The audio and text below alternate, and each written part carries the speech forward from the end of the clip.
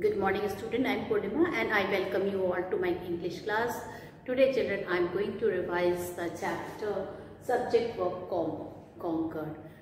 Yesterday we have already started with it. So first of all, I would like to revise whatever we have done yesterday. In a nutshell, I will discuss the important points with you.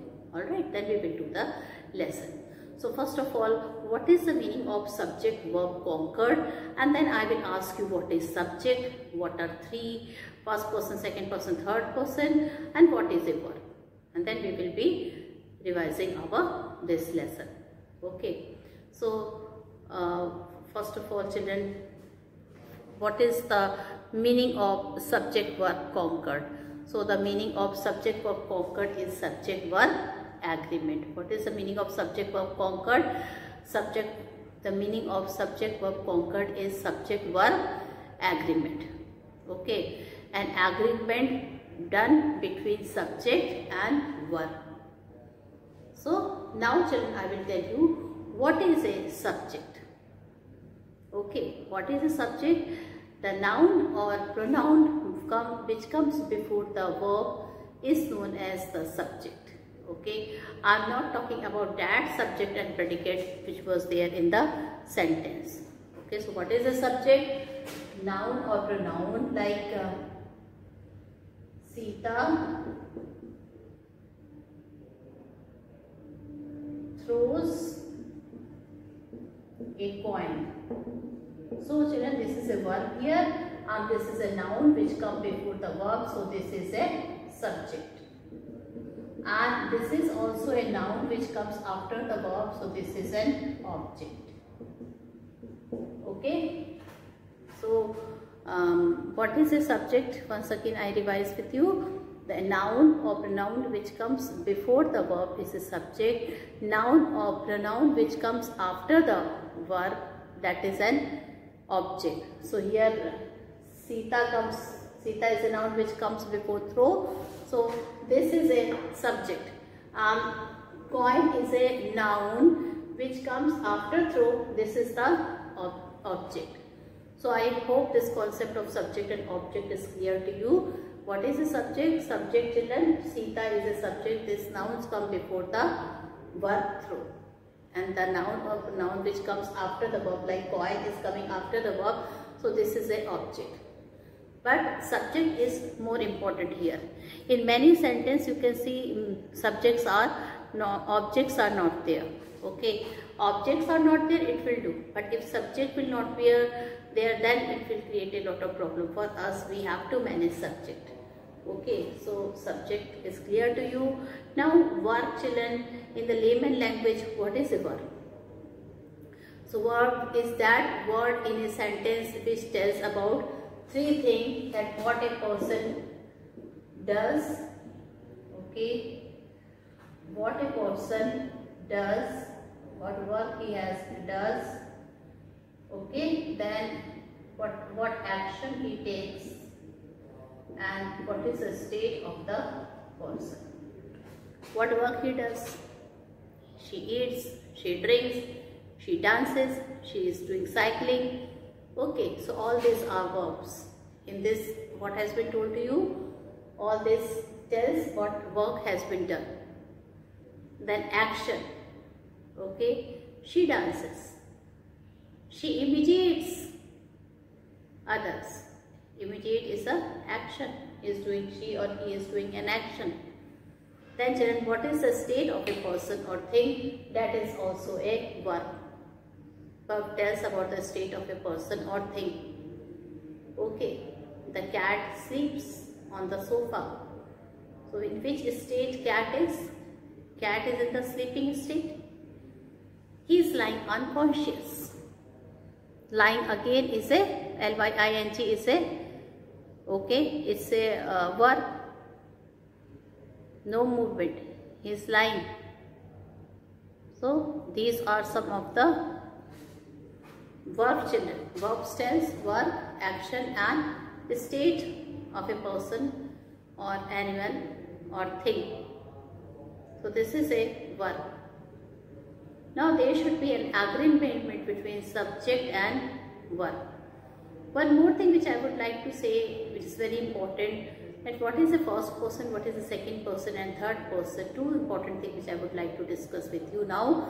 So first of all children, what is the first person, what is the second person and what is the third person? That is very important. That also you have to note it down. First of all children, a first person, second person, third person is a pronoun. This you have to remember, this is a pronoun. You can note it down.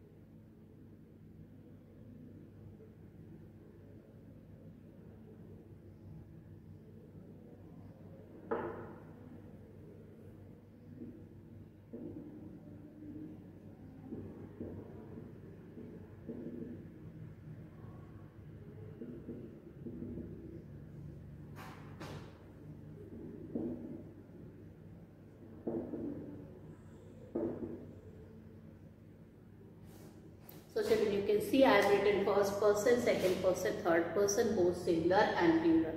So actually children, these are pronouns. And what I told you, what is subject? Noun or pronoun which comes before the verb, that is a subject. So this can be the subject in the sentences. So what is first person? It is I and plural is we. You have to learn is second person is you and you or your. Third person is he, she, it, any name or any singular thing, children, they, them. Okay, so these are few of the things students which I think you all should know. These are the basic concept of subject verb agreement. This basic thing you should know. Without it you won't be able to understand. Okay, so I have discussed with you what is a subject. I have discussed with you what is a verb. Alright. And then I have also discussed with you first person, second person, third person. Then children, one more thing I would like to discuss with you here, and then after that we will be starting our lesson. So what is that thing children?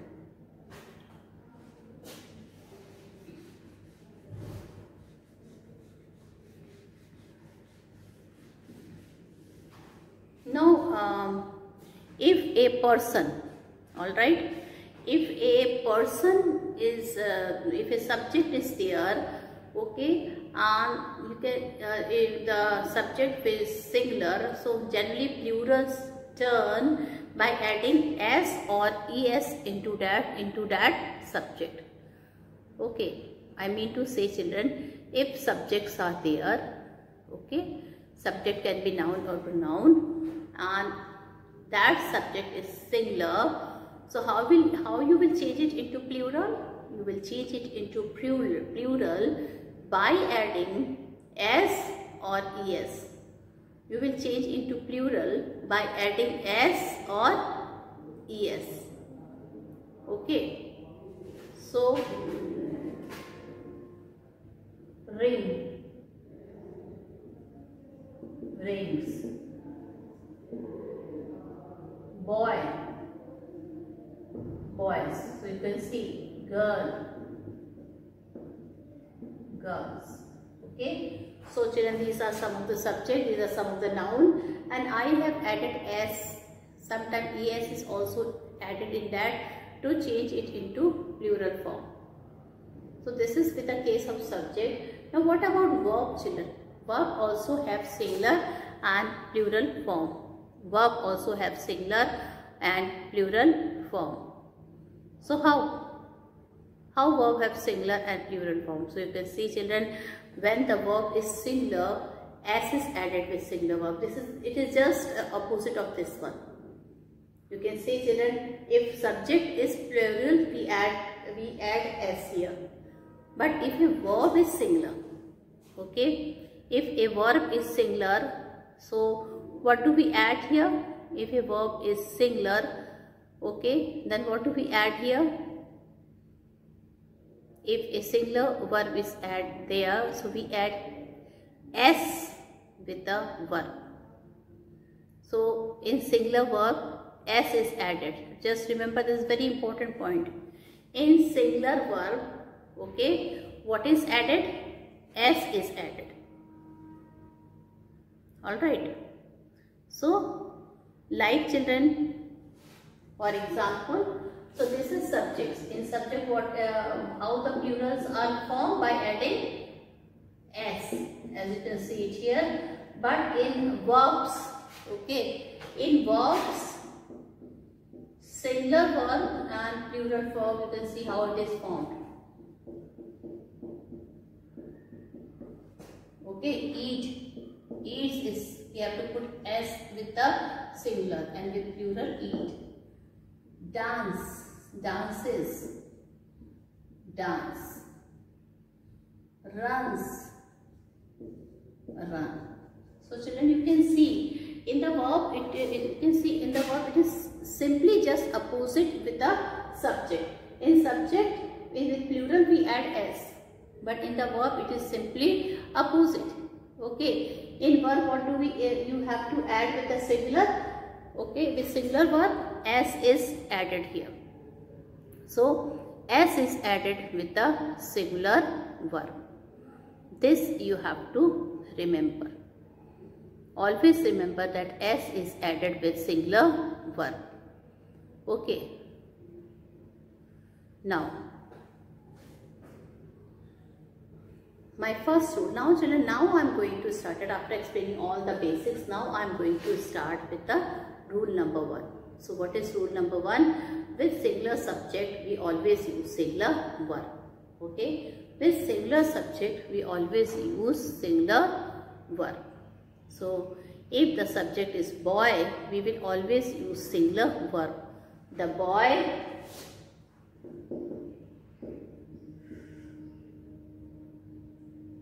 runs fast. So, this is singular subject and this is singular verb. Why it is singular verb? Because S is there with the verb. How do we know this is a singular verb? S is there with the verb. Alright. Now,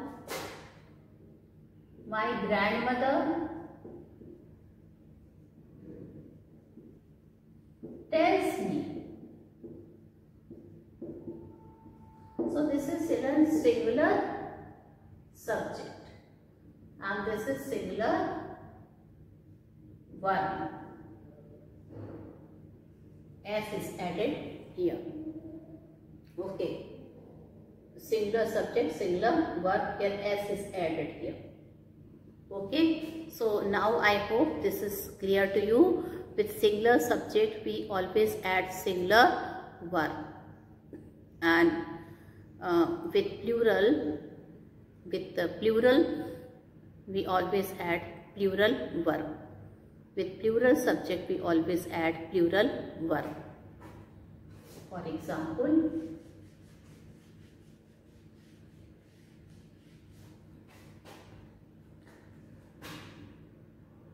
boys run faster. Plural subject, plural verb. Boy runs fast. See the difference. Singular verb, singular subject. Okay. So in plural verb, we never add S or ES. In plural verb, we never add S or ES. It is always with singular verb we add S or ES. So I hope children this is clear to you. Okay, so you have to write it, children, you have to write, otherwise you will forget. As this is coming in your this is in your syllabus of unit 2, so you have to note it down in your copy also and give the copy for correction. Now one thing, once again I repeat rule number 1, with singular subject we use singular verb, with singular subject we use singular verb. Remember, s is always added in singular verb. With plural subject we add plural verb. Okay, so this is 2 important rules I have discussed with you, and with this, children, I will be continuing with the next other rules that you have to listen very carefully. So today, children, I am going to, my dear students, I am going to continue and will tell you rule number 3. 2 rules we have already discussed. First, with singular verb we always, with singular subject we always use singular verb. And what is the second one? With plural subjects we always use plural verb. Okay, now I am going to tell you about rule 3. What is rule number 3? That when 2 or more singular subjects are connected by and, the verb should be in plural. Okay, so when 2 singular subjects, okay, what is rule 3? When 2 singular subjects are connected by and,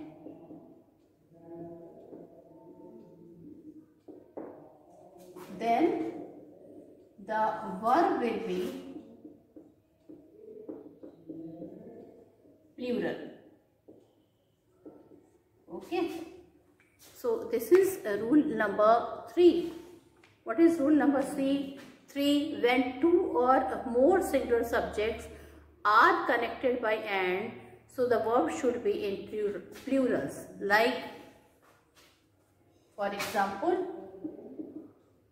Sohan, Shall and Ravi are brothers. So you can see this is subject 1. It is connected by and this is subject 2. Okay, and this verb is plural. Alright. So what is rule number 3? Rule number 3 is that when 2 singular subjects, so one singular subject is Shall and the other singular subject is Ravi, they both are joined by and, so children, the verb which we will use here will be plural. Shall and Ravi are brothers. Okay, so this is rule number 3. Now I will be telling you about rule number 4. Okay, rule 4. We will discuss about rule 4, that when 2 singular nouns refer to the same person, the verb must be in singular.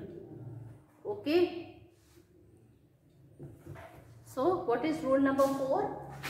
When 2 singular nouns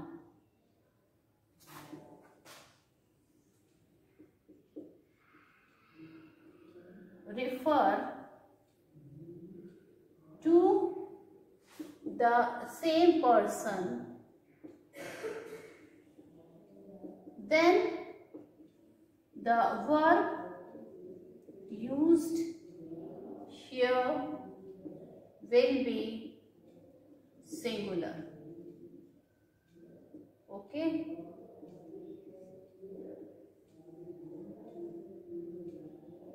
So children, when 2 singular nouns, when they refer to the same person, alright, when 2 singular nouns, when they refer to the same person, the verb must be singular. For example, Manisha, friend and colleague is coming. So children, this is the example. With the help of the example you understand. Once again I repeat the rule. When two singular noun, okay, refer to the same person. When two singular noun refer to the same person, the verb must be singular. So you can see children, two singular noun are friend and colleague. It is referring to the same person. Who is the person here? It is Manisha's friend and she is her colleague also. So children, the verb used here is singular. Okay, the verb will be singular. So rule number 3, when two person they are joined with and, okay, and these two person will be different, then the verb will be here is plural. But when two singular noun refer to the same person, like here Manisha's friend and colleague. So friend and colleague, it is referring to the same person. So the verb used will be is. Okay. So these two. So now we have done with rule 3. And now rule 5 will be discussed with you. Now children, rule 5. So I am writing rule 5. Now when two nouns are there, okay, the students, when two nouns are there and these two nouns, okay, they make one unit. What do they make? They make one unit. When two nouns are there and they make one unit, the verb must be in singular. Alright, like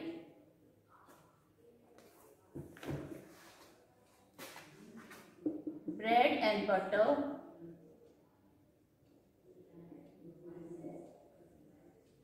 is a perfect breakfast. Okay. Rice and curry is my favorite food. So you can see children here, bread and butter is one noun. Now it is making one new unit, and then rice and curry, these two are the two nouns, but it is referring to one unit. One unit means, that means it is also for food. This is also for use for food. This is also liked by the child. That this is also liked by the child. Okay. Similarly, bread and butter both are a good breakfast. So here children, it is taken these two. Okay. If they are making one unit, then we will use the verb is. We will use singular verb. We will not use plural verb. Now rule number 6. Rule number 6 is that when singular subject is qualified by each and every. Okay, when a singular subject is qualified by each or every, the verb must be in singular. Okay, when a singular subject, now you have to see this thing, the subject should be singular. So when a singular subject, okay, is qualified by each, or when the singular subject is qualified by every, then the verb which is used here will be singular. Like each boy was given a present, every girl has a book of her own. Now rule 6. So when a singular number, when a singular subject is qualified by each or every, the word must be singular. Each boy was given a present.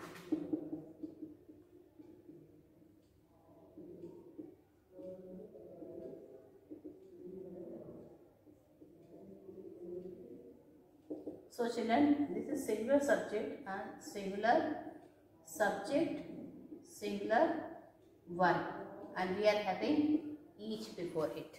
Okay, so when the subject is singular and when we are having each before it, then we use singular verb.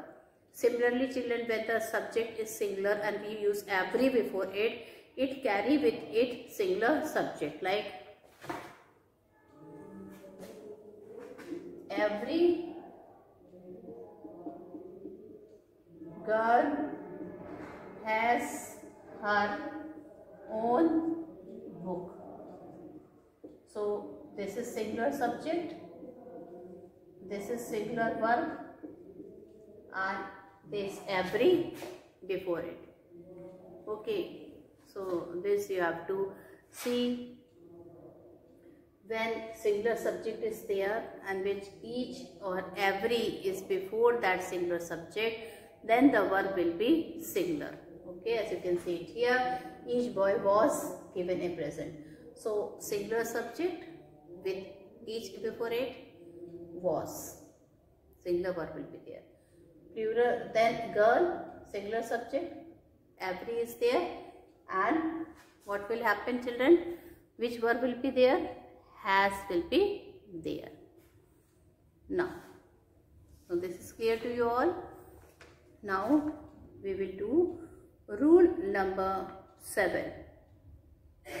Okay, so there are children, you have to revise the rules, otherwise you will get confused. So till now we have read rules related with subject and verb, how verb is agreeing with the subject when and is there, and when the subject is singular, when it is having each before it, then which verb will be used. So you have to keep revising, otherwise you will be confused by it.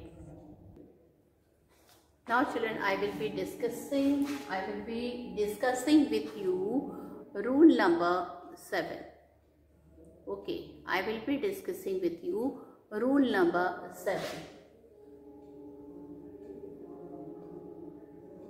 What is a rule 7, student? So in rule number 7, children, if the phrase one of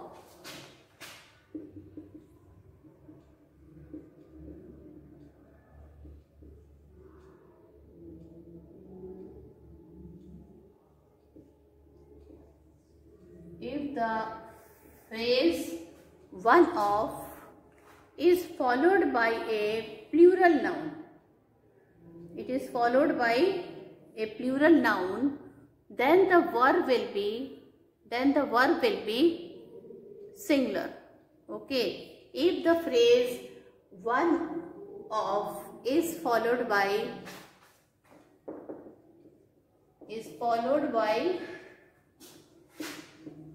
plural noun, then the verb will be singular. The verb will be singular. Okay, for example, one of the boys sings well. One of the boys, example, one of the boys sings well. So try to understand this. Children, if see one of the phrase is followed, it comes before plural subject, then the verb used here is singular. Okay. Now I mean to say, children, if plural verb is there and it is followed by one of, it is followed by one of. Okay, that means after one of, one plural subject will be there, then the noun will be singular. As you can see in the example, one of the boys.